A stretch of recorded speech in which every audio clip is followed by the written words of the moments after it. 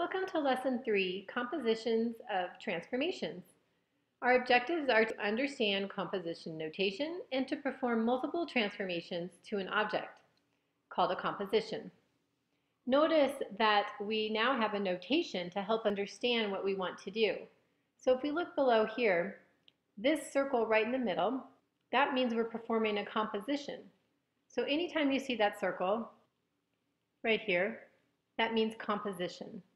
When we see a composition, we always work from the back forward, or I should say from the back to the front. So in this case, this T is a translation, and this means that we are going to move in the positive direction 3 for X, and in the positive direction 4 for Y. So this is just a translation.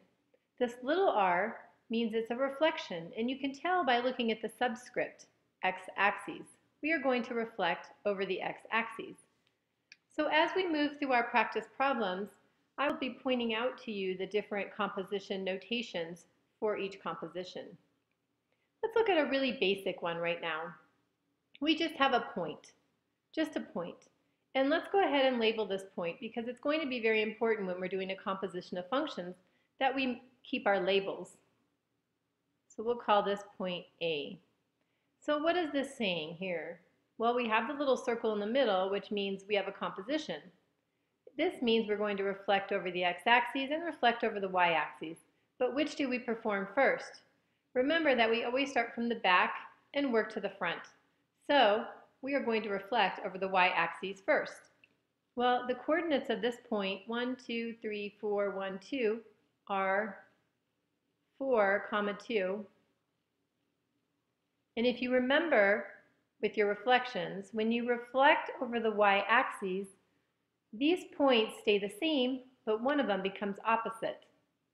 And if you look in your notes, you'll see that the x-coordinate becomes opposite. So what we want to do is plot a point over here that is -4, 2.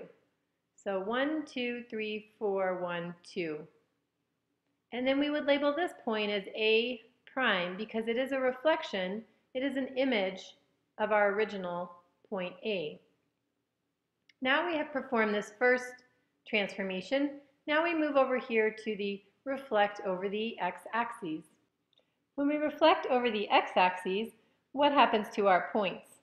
Remember that our points stay the same, but now our y-coordinate becomes negative, or I should say it's multiplied by a -1. It changes signs. So down to a point that is -4, -2. So let's find that. 1, 2, 3, 4, 1, 2. And this point is now going to be labeled as a double prime because this point it's the second image. It has changed twice from our original point A. So now we have a double prime. Okay, let's look at another composition that's really common, and that would be a glide reflection. So when you hear glide reflection, what you want to think about is translation and then reflection. A glide is merely just a translation, a movement from one place to another. And we already know what a reflection is. So if we take triangle ABC, remember that we work from back to the front. So the first thing we would do is reflect it over this line. And we would get this triangle here. And then we would perform a glide of some vector. And this is what this is, going from this dotted triangle to our final image, A prime, B prime, C prime. Let's go ahead and try a glide reflection. And in this glide reflection, we're going to go ahead and plot each image. So we'll want to make sure to list our first image as A prime, B prime, C prime, and then our final image as A double prime, B double prime, C double prime. So let's first interpret what our composition is. Well, remember we're working from the back, so little r means we're going to reflect over the x-axis, and this t means we have a translation, and we're going to go -5 to the left for x, and we're going to go 1 up for y. So let's perform our first transformation. Let's do a reflection over the x-axis. So we're going to take our points, and we're going to make the y portion become negative. Or an easy way to do it if we're on a graph is just to take the coordinates and count and make sure that we reflect the same distance away from the x-axis on each side. So I'm going to make it official though, because we're going to be doing two transformations. So I'm going to list our points, our original points here. That way we can transform them as we go. Our first transformation is our reflection. So let's go ahead and reflect over the x-axis. So I'm going to write reflect here over the x-axis to help remind myself. So this point then, this new point, becomes a prime, and it becomes -1, -7. Remember that when we reflect over the x-axis, just the y-coordinate changes signs. So our b prime will now be 4, -6, and our c prime will now be 2, -3. And it's just a good idea when you're performing a composition of functions that you keep track of your points every time. So that way you can transform the last set of points. You never want to go back to the original set and redo a transformation. As you go down the list, you'll always perform the next transformation on the last set of points here. So I'm going to perform the glide transformation on the a prime, b prime, c prime. Okay, let's go ahead and plot this. So my a prime is going to be at -1, -7 down here. My b prime is going to be at 4, -6, so right here. And finally my c prime is at 2, -3. And I'll go ahead and connect those dots. And we have our first transformation, and I notated that by the primes.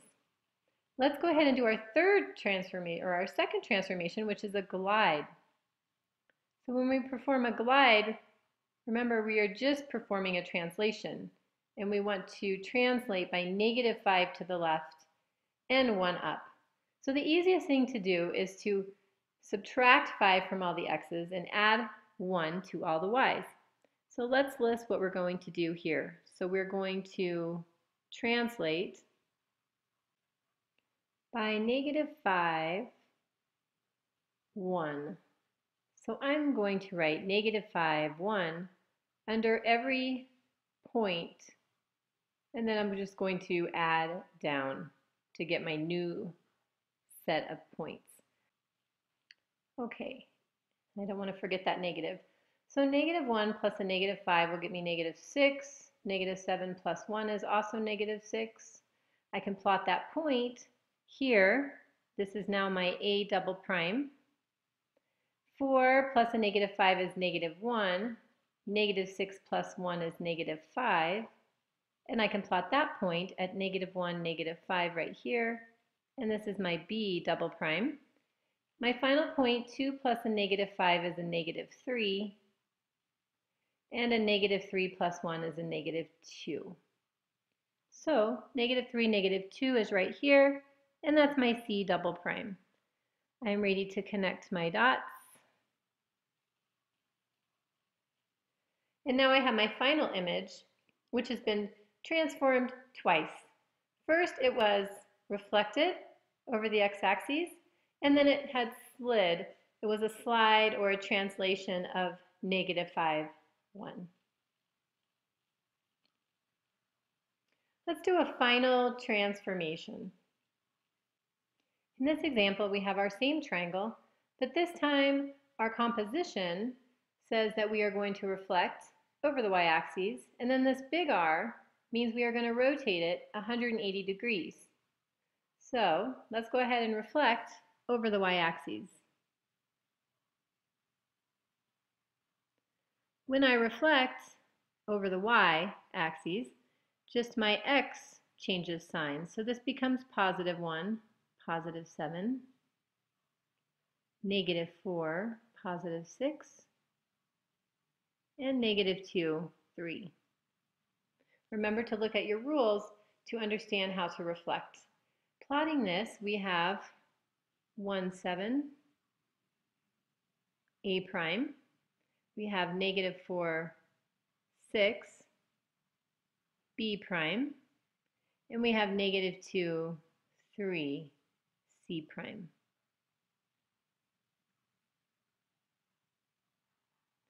And there's our first image.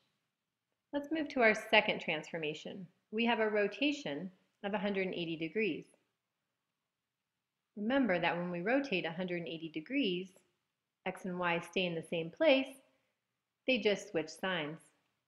We have -1, -7.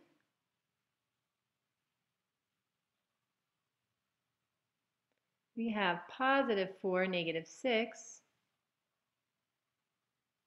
And we have +2, -3. So all I did is multiply each X and Y coordinate by a -1, which causes the signs to flip. Let's go ahead and plot. Our A double prime is -1, -7. B double prime is 4, -6. And C double prime is 2, -3.